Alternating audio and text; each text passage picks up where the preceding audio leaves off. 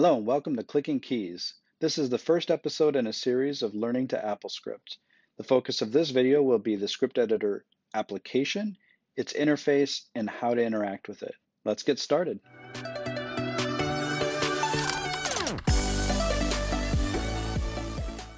The first thing we'll need to do is find the script editor application on our computer. If we open up a new Finder window and navigate to our Applications folder, within there we should be able to scroll down and find the Utilities folder. And inside the Utilities folder is where you'll find the Script Editor application. Double-clicking the Script Editor application will cause it to launch, and it will create a brand new script window for us. Let's talk a little bit about the Script Editor interface and get you a little bit familiar with what your different options are. At the top left, you'll notice a name of your script. You can click on this to rename it, or you can rename it when you save your script later. At the top right, you'll notice several different buttons for changing or interacting with your script. And at the bottom, by default, we're seeing this accessories view, which is currently showing us the description pane. We can change the different pane by these icons on the bottom left, and I'll talk a little bit more about those in a moment. I can also show or hide the accessories view by toggling it. Then I've got this hammer icon, which is to compile my script. By compiling your script, the script editor will then validate what you've written. The next button is a play button. This will allow you to run your script and test it to see if it's doing what you're expecting it to do. There's a stop button that can be used for stopping your running script or stopping the recording that happens with this next button when you're trying to record some AppleScript based off of what you're doing on your computer. I will warn you that this recording option does work in some applications, not all applications, and it's also very verbose. To give you an example, I'll go ahead and click the record button. I'll tell it to make a new folder, and I'll even name this folder. As I've done that, you can see that it's automatically created some code, and I'll click the stop button. And now we can see I've got some uncompiled code here that does in fact tell the Finder to activate, make a new folder on my desktop, and then lastly rename that folder to the word demo. If I delete this demo folder and I compile my script and I run it again, we'll see that I will in fact get a new folder called demo created on my desktop. Next, let's talk a little bit about the accessories view. Like I talked about before, this first element is the description. This allows me to write some information about what my script is. This is basically comments to myself to remind me what I was writing the script for and what the purpose of it is. Next, we've got the Results tab. This Results tab will show you the last thing your script returns when it finishes its execution.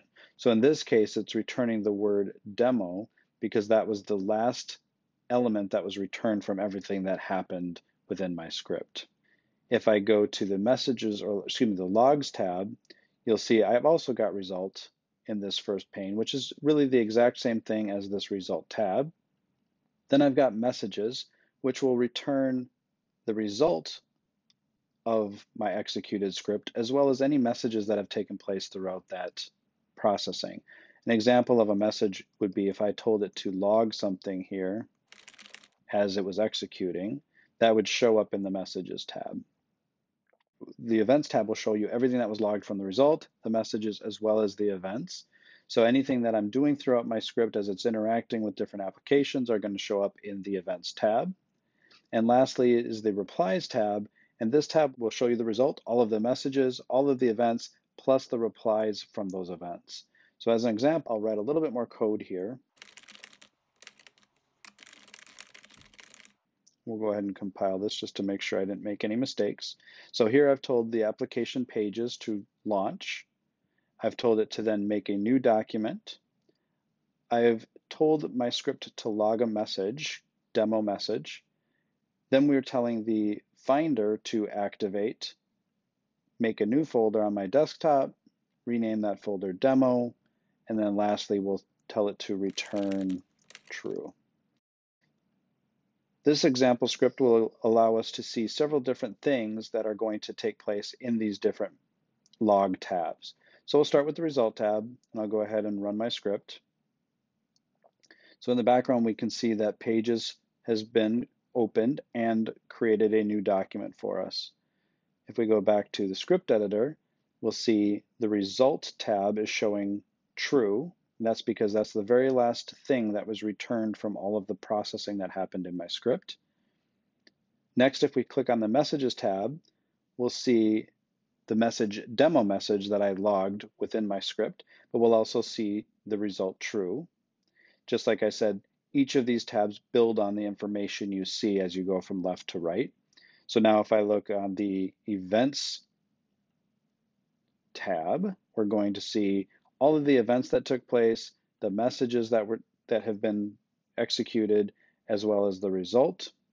And then lastly, if I go to the Replies tab, the results, the messages, the events, and now the additional replies that each of the events gave throughout the execution of my script.